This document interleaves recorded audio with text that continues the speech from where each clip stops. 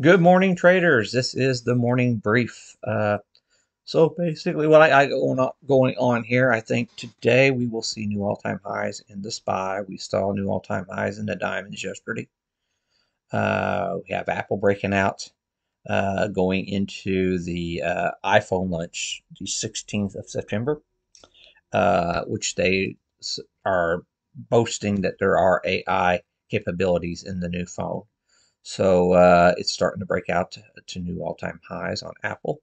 And we do have a new all-time high in the XLC. That's your communication ETF from Spiders. That primarily weighted with Google and Meta. Uh, so heads up on that. Some things that are happening in the markets.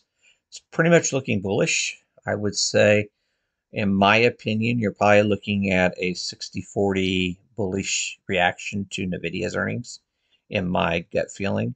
It all comes down to the guidance and stuff. And so basically, what's happening is these companies are laying off their staff and they're pouring the money into the AI evolution. Typically, historically, what we see in a topping situation, you see companies laying off and them cutting back from R&D. We're not seeing that this time. We're actually seeing investment R&D and at the expense of trimming any extra staff that they have. I have two college friends. Both of them had jobs for over 20 years. One in Seattle, one in California. They're both sitting on the unemployment line right now. And they both said that there are just no jobs out there at their former pay scale. So if they do want to go back to work, they do have to take significant pay cuts to get back into the labor force. So just some heads to think about, things to think about. They were senior managers at uh, some of the most prestigious companies in the country. So heads up on that. So I'm going to start with my SPY right here. We're just hair's breadth away from all-time high touch. I think we'll see it this morning or sometime today. Uh, Not sure if it'll happen in cash session or not.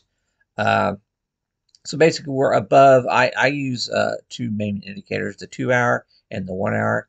The 2 hour with the 20 SMA, we are bullish on that early on this morning. So we should actually, lean a little bit more bullish for the all-time high touch.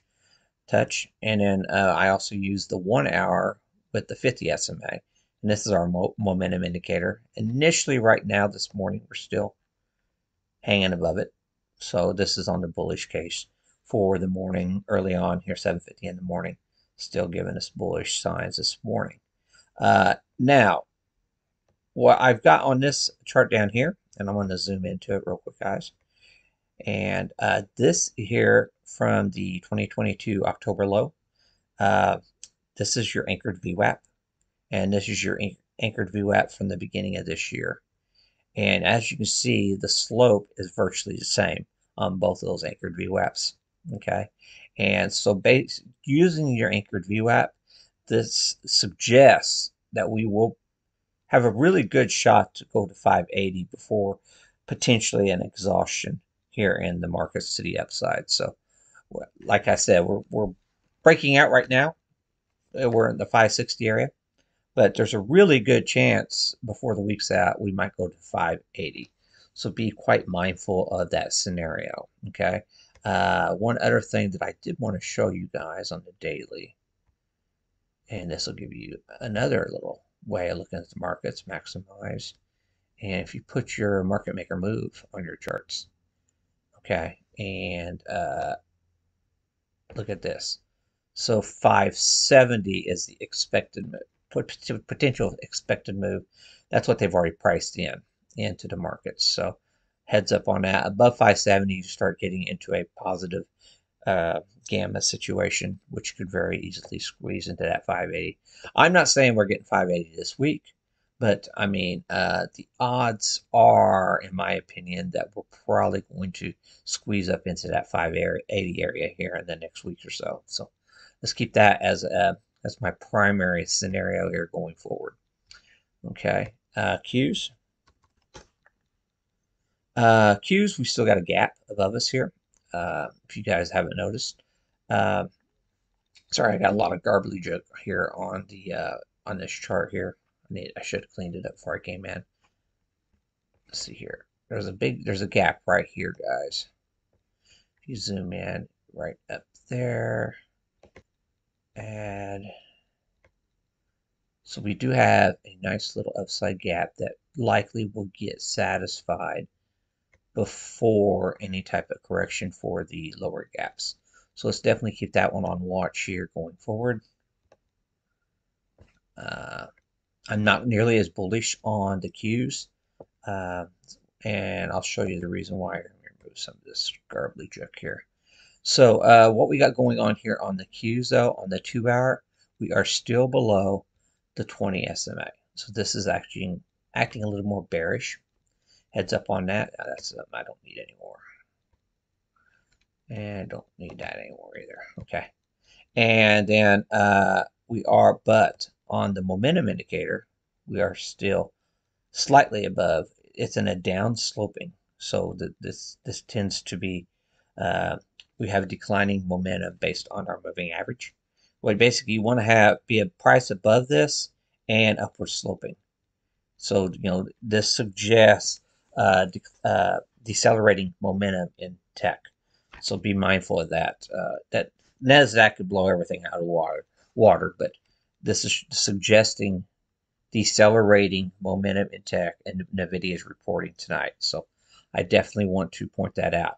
The problem I've got going into tonight, you see how these lows right here, if you draw your channel with the actual lows, we may have potentially already topped in the NASDAQ.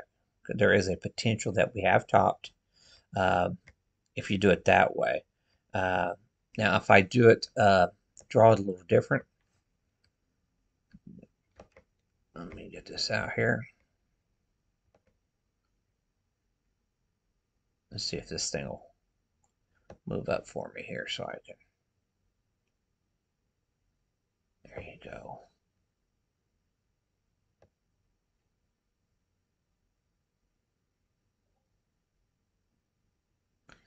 Yeah, it's not working. Activate this. May draw it again. Remove. Things being difficult. Sorry about that, guys. Go down here. Anchor right there. Anchor that on that right there. So this is another way of looking at it. So if you draw your fib channel, similar to the S&Ps,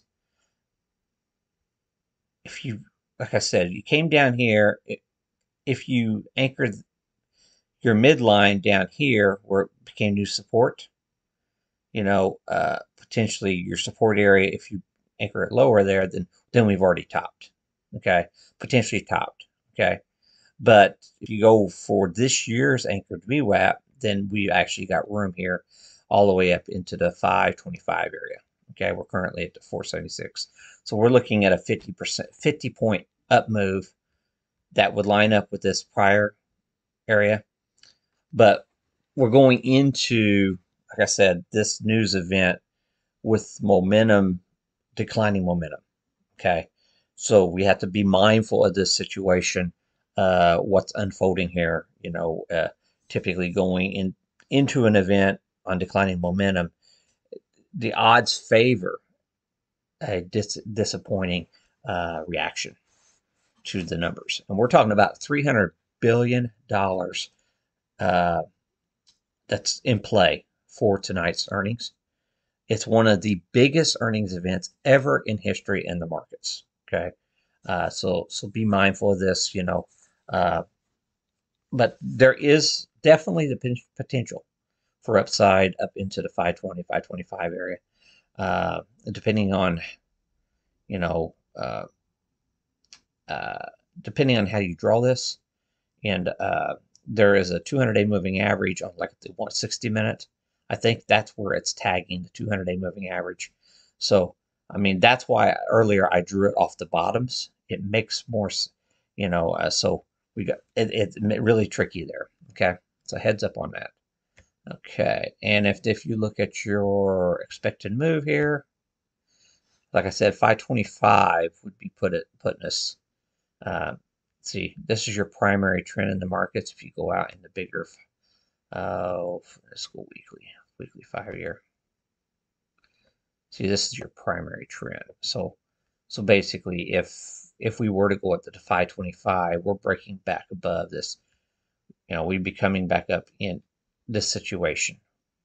You know, basically, repeating what we've just done to get up into that 525 area. 525 be put up here.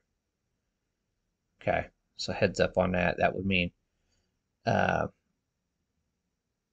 this will take us out into uh, late September, October, and that would line up with where a lot of market participants are expecting a market pullback.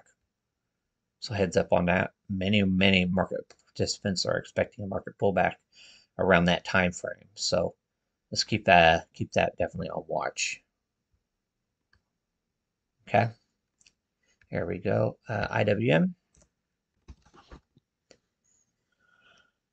Okay, IWM here, guys. So main takeaways I got going on here on IWM. It seems like we're finding a little bit of resistance here, and I want to point out the anchor versus the anchored VWAPs. So what we've got going on here, we are still fighting this trading range. So basically, we came up, we looked above, came down, failed, and failed hard. Okay, so this is really still looking like a failed breakout pattern. Okay, this second move up here, this should have been a stronger move up, in my opinion. So be very mindful of this. Everybody thinks we're going to have this big rotation into the small caps. Okay, the charts to me are warning me that that's not really what the price actions tell me. So I would personally be looking more towards the short side at this level for the IWM. So let's see how it plays out, and see if we can get a setup to the short side. Now, if you go over here, we're still above the 20 on the 2-hour. Momentum is bullish, but on the 1-hour, momentum has turned bearish. So this is giving us a warning that we might be setting up for some bearish momentum here at this current level. So heads up on that. And then diamonds broke out. So heads up on that. Diamonds, we did put in a new all-time high yesterday. And I do want to point out this does look good for the upside. If you market with your anchored VWAPs, it looks like we're heading up to the 425 area. So, another 13 points higher. It really does look like a breakout. Our momentum indicator, we're above our 50.